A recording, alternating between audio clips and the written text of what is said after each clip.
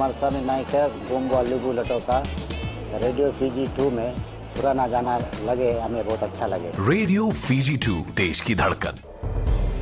Good evening, Fiji. In this bulletin, PM sets record straight. FDB nets Green Climate Project funding. And no more EIAs for surveyed areas. From the studios of FBC Suva, Jackie Smith. The Ministry of Ethioke Affairs has given 66 yacht permits to enter Fiji waters since the Blue Lane initiative began in June. This was confirmed by Prime Minister Voreqe Bainimarama during a talk show on Ananda Prime Minister on Radio Fiji 1 after some maritime communities banned these yachts from entering their fishing grounds. As Sainiani Boiler reports, Bainimarama has assured these yachts are safe as they were cleared by relevant authorities.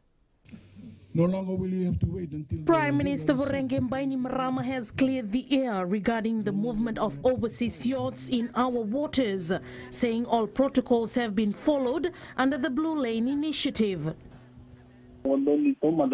Before the permit was given by the Ethioke Affairs, the Customs and the Ministry of Health works on the clearance and the OK of these yachts.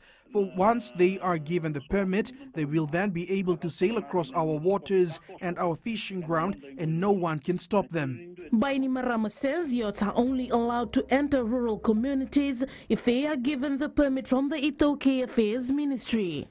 For people living in the rural and maritime communities, I want to confirm that all yachts seen around your waters have their permits and they have all undergone the relevant COVID-19 check protocols.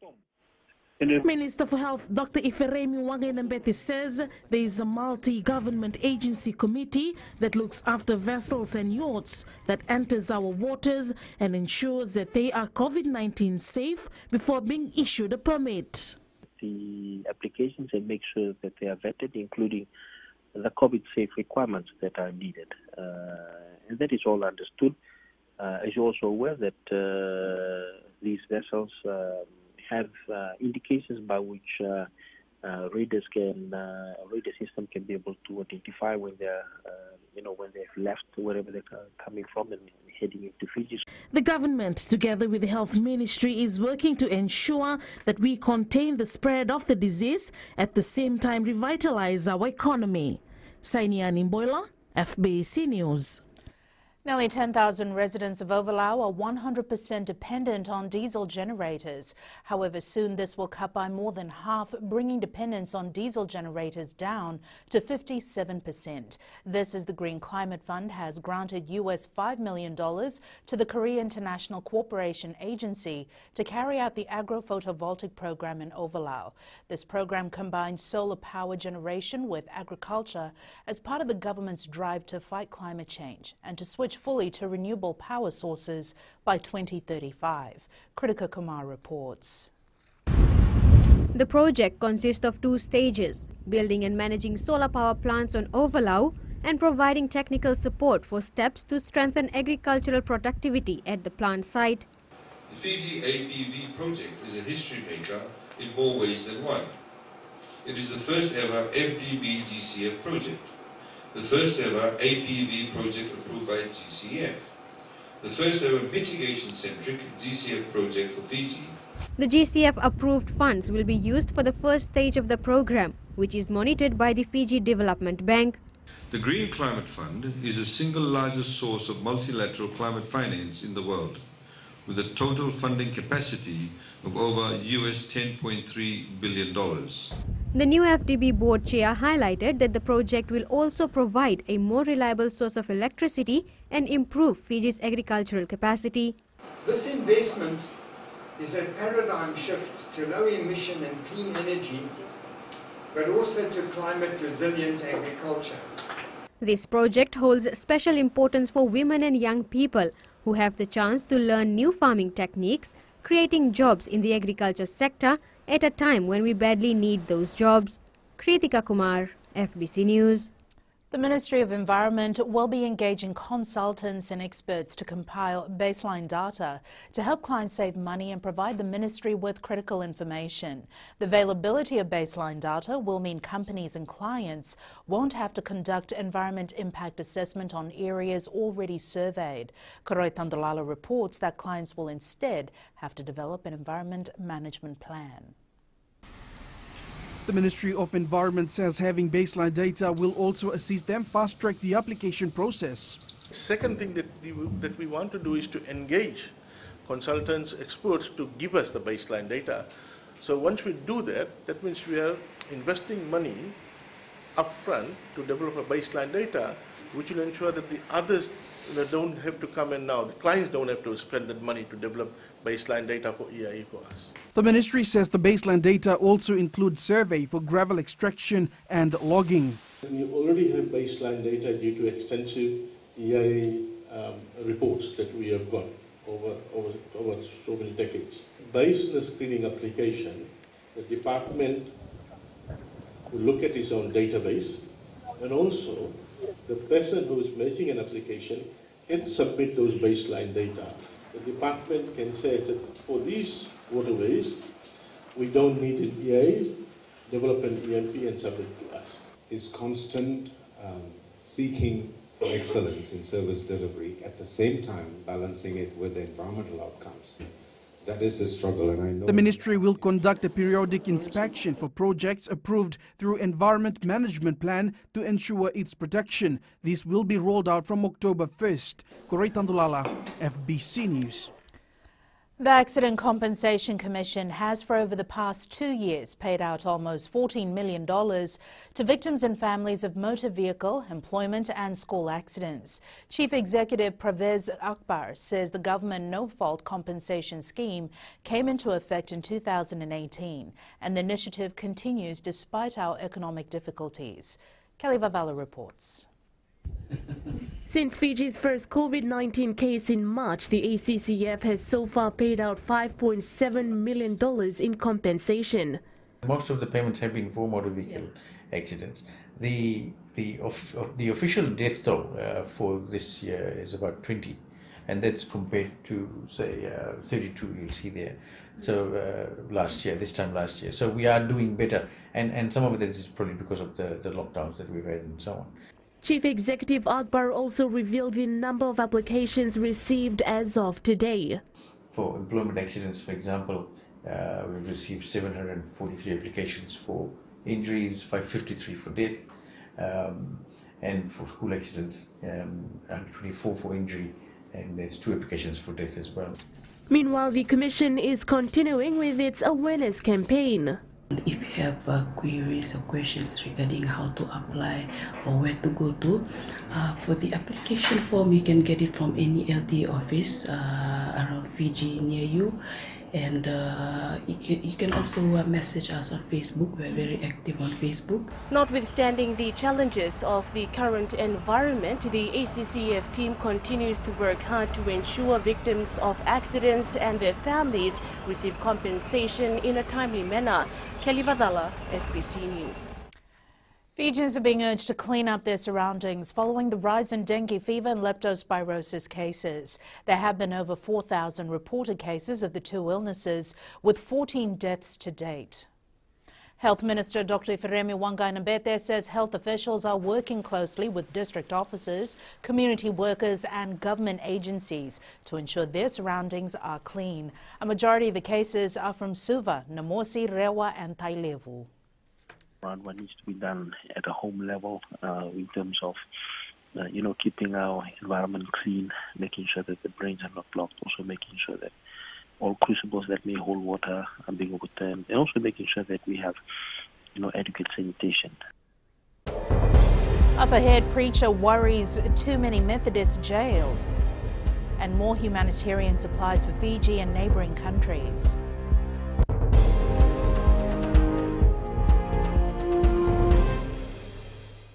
मैं तो दिल्ली में रहता हूँ और radio Fiji रोज सुनता हूँ। Radio Fiji 2 देश की धड़कन।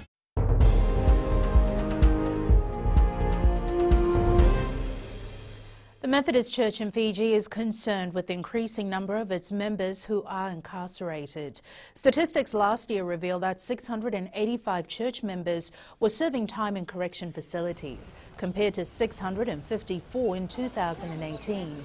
The Fiji Corrections Service statistics reveal that convicted members of the church are involved in major crimes such as rape, aggravated robbery and illicit drugs. President Reverend Dr. Epineri Vakandewavosa says they continue to work with the Corrections Service to assist those members who have completed their terms.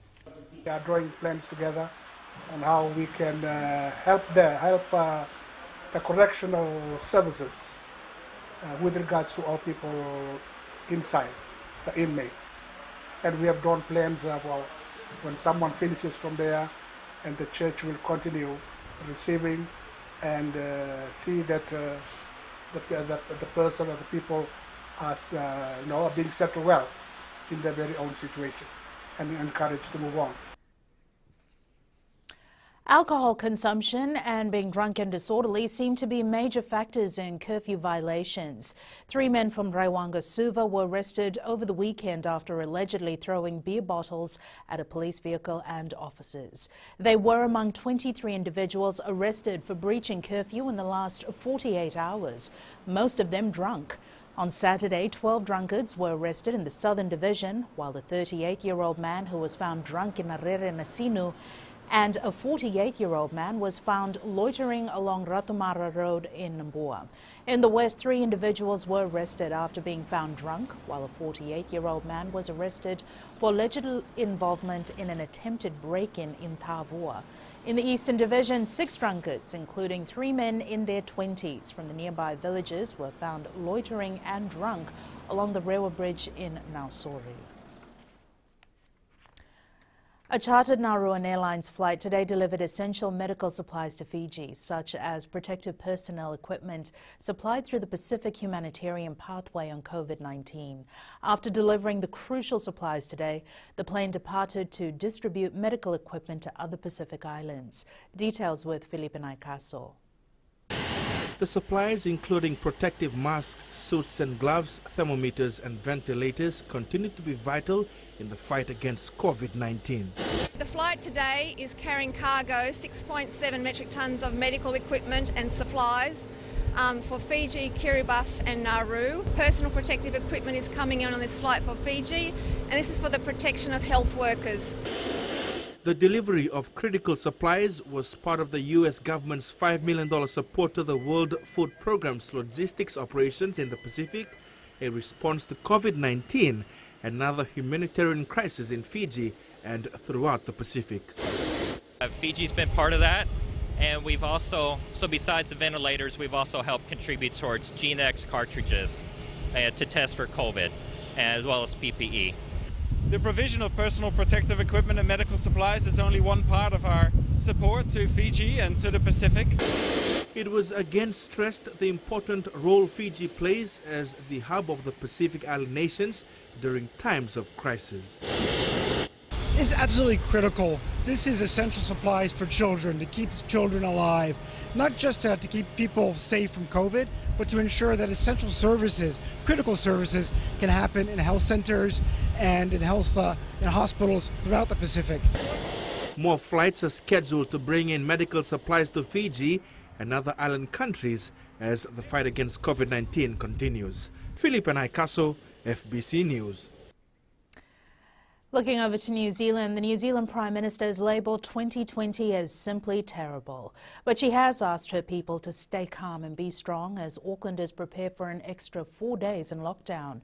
Details from Newshub. At 101 cases in total, the Auckland cluster is now officially New Zealand's biggest. And the Prime Minister says it will have a long tail. But we can manage that. And part of managing that is to keep things as they are for just a few more days. Auckland will stay in level 3 until 11:59 p.m. on Sunday. These extra 4 days are believed necessary to allow us to move down a level in Auckland and stay down. The move to level 2 will be gradual. Schools, retail and socially distanced hospitality can come back, but mass gatherings will be limited to groups of 10 until at least the 6th of September. There is no denying that the price Aucklanders are currently paying is the greatest. The rest of the country will stay in level 2, even though there's been no cases outside of Auckland. And it does make sense, except for one issue, and that is regional travel. There are many people and businesses who will want to enter and leave Auckland once it is at level 2. 2 hours before the announcement, the Director General of Health was keeping his best poker face. Kia ora koutou katoa. But admitted one of our 8 new cases of community transmission was giving him some pause for thought. One of these had contact with another confirmed case on a bus. They're now the 3rd person to catch COVID-19 on a bus, and the Director General expects there will be more. And because of that, from Monday, masks and other face coverings will be mandatory. Cabinet has decided to move to mandating the wearing of face coverings on public transport for level 2 and above. Earlier this morning, modelling expert Professor Sean Hendy told the AM show more time in level 3 would stamp out any undetected community transmission. And that's our concern. You know, that's really what we're waiting to see, and that's why we want to see those low numbers for the next week, combined with a reasonable level of testing to be sure that there's really not something that's going to jump out and surprise us. The Prime Minister acknowledging the toll the second wave is taking. If it feels hard right now, it's because it is. But let's also remember, in a world where 2020 has frankly been terrible, we are strong, we have been kind, and we are doing really well. And Croy joins us now with the latest in business. Thanks, Jackie. Coming up, resort benefits from Love Your Locals campaign. And former chef opens own food stall. Stay with us.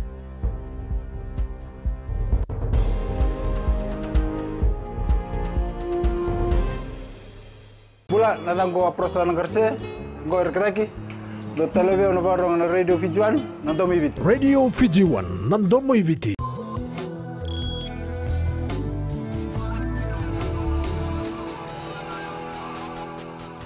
Locals are taking advantage of the Shangri-La Resort's Beach, Beats and Eats event, noting an influx in bookings. Business from the resort is picking up under the Love Your Locals campaign. However, the safety of resort workers and guests remains paramount. Josiah Nanunga has more. This COVID-19 screening protocol is a must for workers and guests when checking in, reporting to their rooms, or when visiting high-touch point areas at the resort. And so what we've done really is we've looked at every stage of the guest experience, and we've tried to safeguard that without impacting the seamless service delivery that we're famous for at Shangri-La. So as soon as you come across the causeway, we're checking temperatures, your room is prepared and completely sanitized. Housekeeping Service Manager Elatia Matandranra says staff are reminded at all times to comply with the protocols in place. He adds housekeeping attendants are only allowed to clean rooms 6 hours after the guests have checked out. All the items include amenities, the linen, and also the toiletries and so forth. The amenities, it's all been taken out. Because when the ladies comes in to service the room, they bring a new set of amenities, a new set of linen to be serviced to the room so that it's ready for the next guest to come in. The resort has been receiving overwhelming response from locals. Over 200 locals took advantage of the package last weekend, filling up over 100 rooms at the resort. Josiah Nanunga, FBC News. Turning overseas, the coronavirus pandemic is upending the way U.S. consumers shop, so American retailers are changing the way they go at sales, rolling out their holiday shopping season early. It may be a holiday shopping season like no other. Some big retailers like Target, Best Buy, Kohl's, and Walmart plan to skip Black Friday altogether. They can't afford to hold door-busting sales events when social distancing is the norm. Instead, they'll offer winter promotions as early as Halloween. Analysts say that could bring back shoppers. This week, some of the majors said back-to-school season, the second busiest time of year for the industry, has been slow and choppy. Add to that this concern, the expiration of the $600 weekly unemployment benefit in July could weaken consumer spending. Coles hopes to entice consumers by emphasizing comfortable clothing, home essentials, and toys for kids, categories that prove popular with online shoppers. With much of America still staying at home, e-commerce is expected to rise to a record 15% of all U.S. sales this year, according to eMarketer. Delivery companies, including the U.S. Postal Service, are responding with hefty holiday surcharges. Sunitha from HFC Bank joins us with the latest from the money market. The South Pacific Stock Exchange was active last week and recorded 28 transactions of 7 listed entities. More than 50,000 shares changed hands with a value of $56,285. Including price changes, the total market value for last week fell by 2.06% to $3.44 billion. On the foreign exchange front, sentiment for the US dollar has improved due to supporting data on the business activity and home sales. There are still concerns that additional monetary easing may be necessary to keep their economic growth on track. Investors will also be watching out for a further run of data this week for clues about the global economy, including a second estimate of US GDP for the second quarter, as well as weekly jobless claims and some second-tier Asian indicators. Also expected this week is New Zealand's balance of trade data for July. That's all from HFC Bank, Vinaka. Looking at today's local exchange rates as set this morning, it was a mixed day on the world's money markets. The Fiji dollar dropped against the Chinese yuan and the US greenback, as well as the Kiwi and the yen, but gained on the Aussie dollar, the PNG Kina and the euro. And taking a look at the commodities, crude oil prices remained just above $42 per barrel. Gold fell by about $10 to close at $1,934 per ounce, and silver closed down at $26.53 an ounce.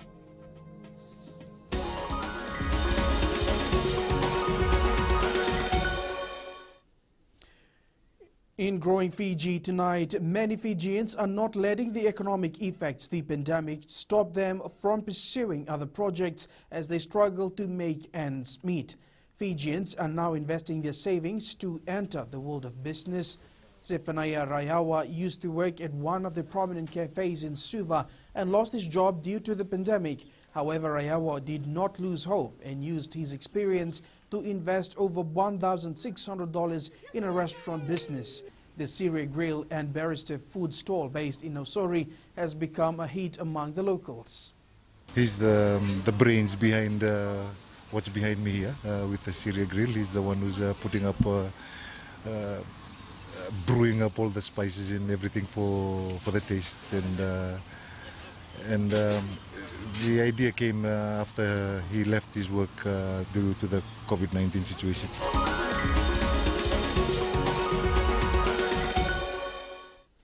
And that's it from Business Tonight. Jamie joins you now with the latest in sports. Thanks, Koroi, and good evening. Ahead in sports, former Mbati back as national coach, and Suva crowned Kings of Futsal. This and more coming up.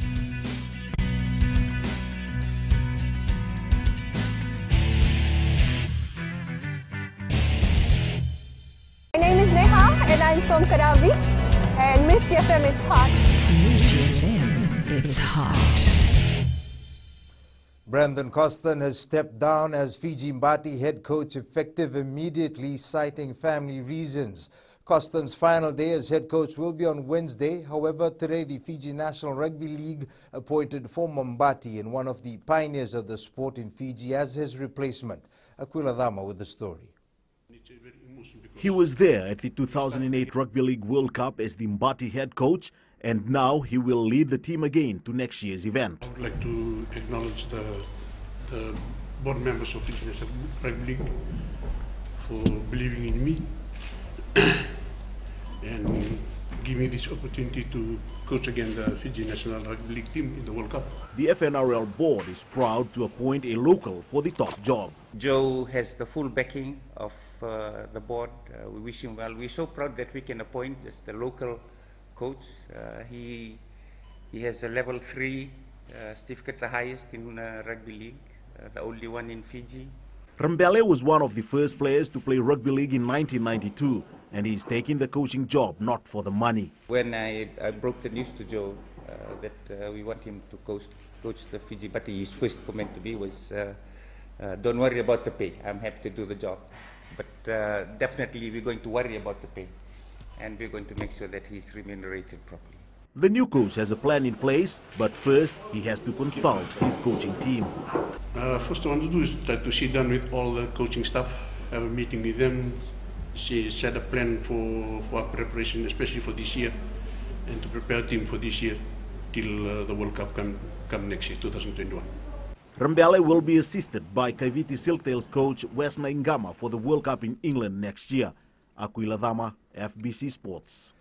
Suva Rugby wouldn't mind another shot at the Fairbrother Trophy this year. Despite losing the first challenge of the season to Nandronga, Suva may get another shot if Namosi holds on to the trophy until the last round of matches. However, the focus for the capital city side remains fixed on defending the Skipper Cup. Karalaini Tavi has more. The win against Naitasiri over the weekend has laid a platform for Suva to finish on top again this year. I think the fitness is taking toll on the Suva boys. We're building on from the last two games, and I think this is another platform to go on to the next few games that we have. Suva is hoping for a chance at the Fairbrother Sullivan Trophy. Especially we're focusing on the Skipper Cup competition, but to be able to play for another Fairbrother game will be a bonus to us. It is back to the drawing board for the Maroons as they prepare for the match against Suva. As I've said, we'll work on improving on all our processes, the discipline part of the game. What are we looking at? Lautoka hosts Suva at Churchill Park on Saturday. Karlini Tavi, FBC Sports. The Naitasiri rugby side will need to get its combinations right for this week's Skipper Cup match against Tailevu. After suffering their second loss in the competition to Suva last week, the Highlanders will be out to remain in contention for top honours. With veteran players like Kini Douglas, Sireli Kalaudava and Joeli Vetayaki in the mix for the young Naitasiri side, head coach Ilaitia Tuisese says they are still trying to find their best combinations of players. We have players who played came through our system, like the Latui and Brua, even the flying. For us, we look at our back line. We're still trying to find our fit there and trying to get the combination fixed.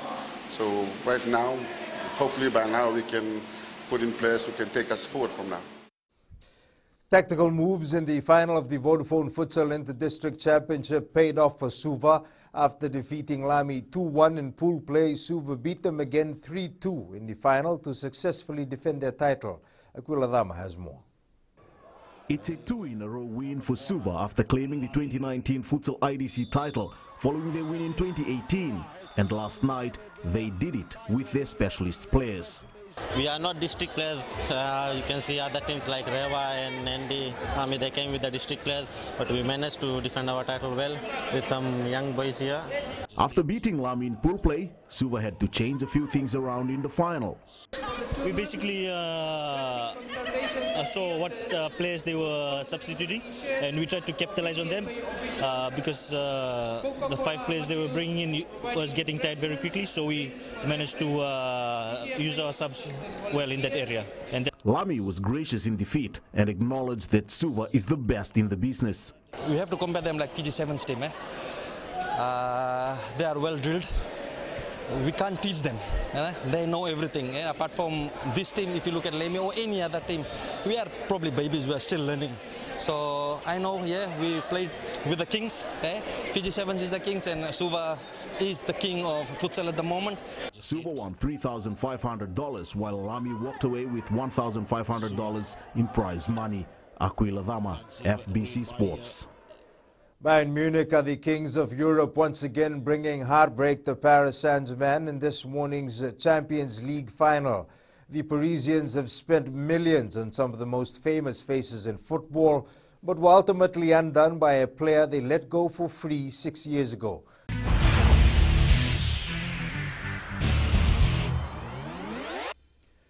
In today's Play of the Day, we take a look at Fijian international William Kikau scoring the opening try for the Panthers in their 38-12 win over the Sharks in round 15 of the NRL over the weekend.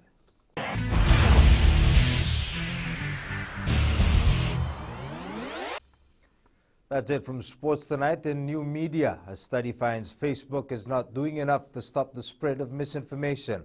Details coming up.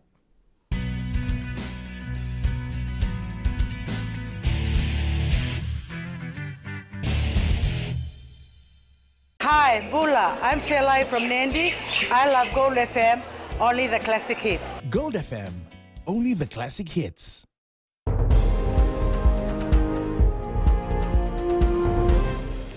In new media tonight, a group has claimed that Facebook is falling behind on checking on postings regarding the coronavirus, resulting in a major misinformation threat to public health. And Angie joins us now with the latest in weather.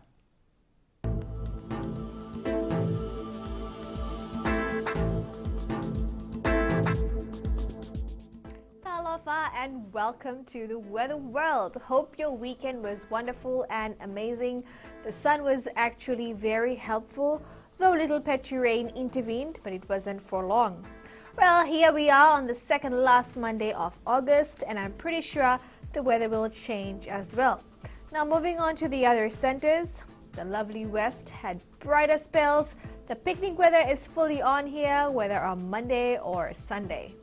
Eastwards from Peck Harbour to Suva, clouds covered with high chance of showers, and up north, the weather seems settled with a shower or two. Now at sea, southeast winds 15 to 20 knots, moderate to rough seas. Turning to the tides, high tide at 11:01 p.m. with low tide at 5:22 a.m. Sunrise at 6:19. For tomorrow, it will be generally good with just a few light scattered showers throughout. Tomorrow's temps, Aba will have a cool night, while Lambasa will have a warm day at 32 degrees. Now looking further on to Wednesday, very pleasant with warm temperatures and plenty of bright sunshine. The sea is still warm enough to swim in, so go for it. That's all the weather news from my end. Enjoy your nice evening. It's back to Jackie. Thanks so much for that, Angie. In Fijian Pulse tonight, we asked, are you happy with the government's decision to allow 50% capacity at places of worship? I think it's good more people can go to the gathering, church gathering. This is good. We can now all go to church without any restrictions. Now all families will be able to attend religious gathering. For the past couple of months, there have been limitations by the government in terms of worshiping and social gathering. I think it's a good idea.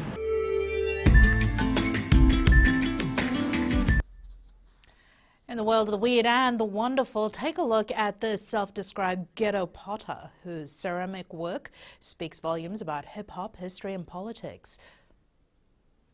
The message that I send with my art is that there's a place for us all, that we're relevant, that we matter.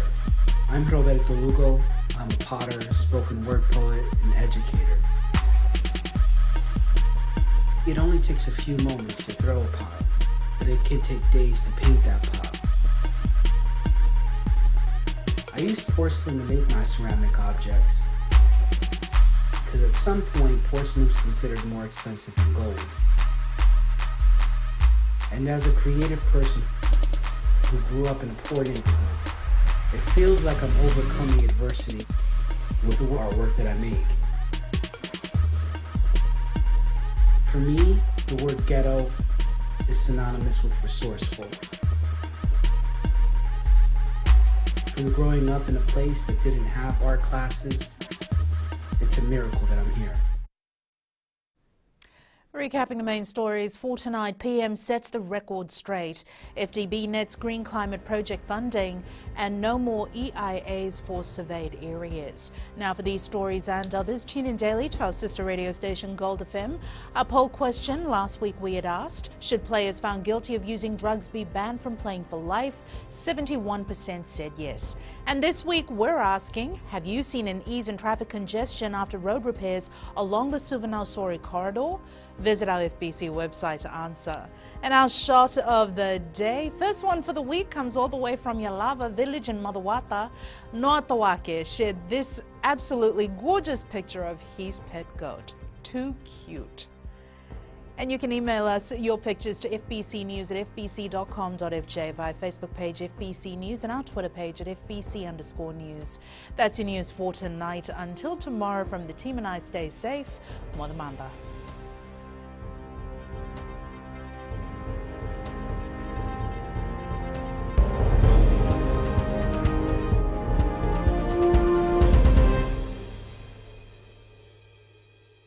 Bula FM, number 2 NSR. Bula FM, number 2 NSR.